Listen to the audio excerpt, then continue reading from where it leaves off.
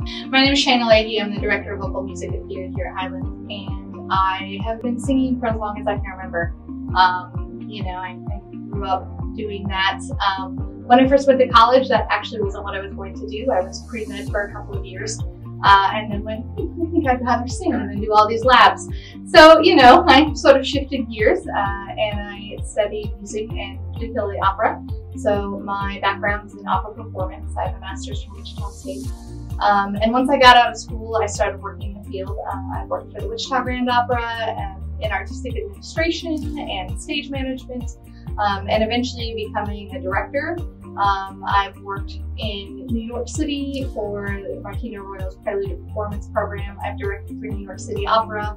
I am currently the artistic administrator for the Hawaii Performing Arts Festival, in addition to my job here at Highland. So I like to keep my fingers in lots of pies. I think we have a really great program here. It's primarily performance-based, and so my students are kind of a mix. I have some that come in that are music majors and they either want to be music teachers or music performers or music therapists. And then I have others who come in and choose a vocal music scholarship because it's something that they've loved in school. It's a great way to be involved here on campus and meet a bunch of people right away at the beginning of your time at Highland, and a way to sort of stay engaged with something in addition to your regular academics.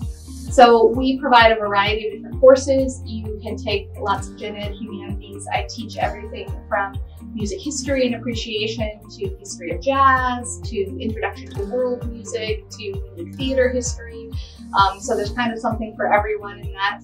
On the music specialty end, you can take everything that you need for your first 2 years of a music degree here. You can take music theory 1 and 2, you can take oral skills, piano lessons, voice lessons. We have 2 different choirs.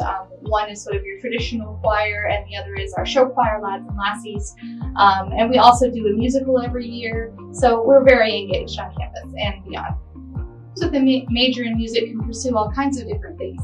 As you can tell from my own background, I've done everything from performing to teaching to artistic administration to technical theater. It really opens up a lot of doors.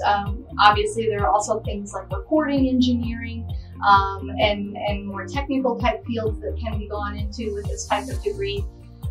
We have some wonderful alumni who've gone on to do a variety of things. I have students who have worked for New York City Opera. I have students who've gone on national tours. I have students who are character performers at Disney World. Really, the sky is the limit, and it can all start here.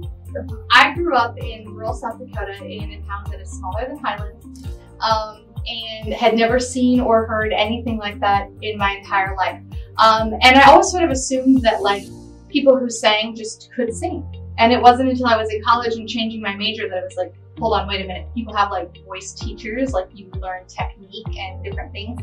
And I love music theater, I love Broadway, but I kind of figured that was something that I could do on my own. It's in English, it's the language I speak, it's the music I was more familiar with as far as singing goes.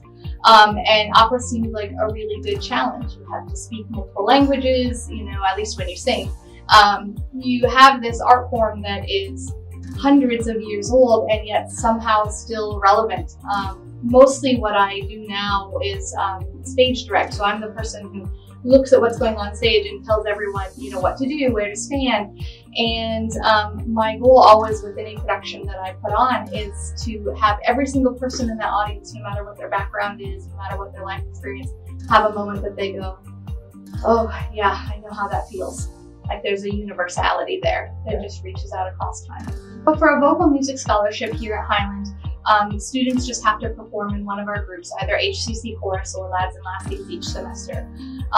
They have to carry a full-time credit load.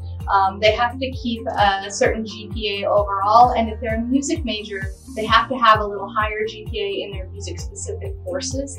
And that's because a music major tends to be additive, and you have to have a certain grade in classes in order to move on to the next one. So that just helps me preserve, the integrity and quality of our education and making sure my students get where they want to go. So if you'd like to get in touch with me and ask more questions about our program, I'd love to reach out and speak with you. You can reach me at my email, sleahy@highlandcc.edu, or on my Google Voice.